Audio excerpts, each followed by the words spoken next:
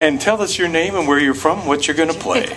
My name is Mary Pat Kleven, and I'm in my really late 20s, like really late 20s. I thought I'd pick a couple of tunes, since it is Laura Days, a couple of tunes that Pa Ingalls would probably have played.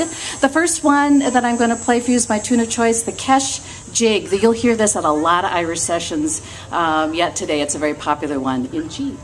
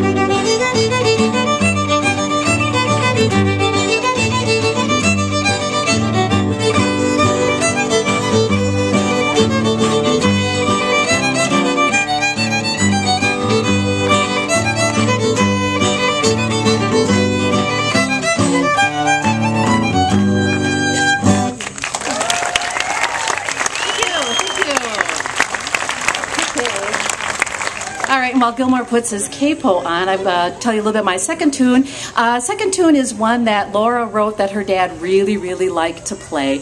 It's a Scottish march. It's an old tune. Scottish march, also played as a Highland dance, but lately there's a number of fiddlers who've slowed it down and turned it into a waltz, and I think it makes a very sweet waltz. It's called Blue Bonnets Over the Border.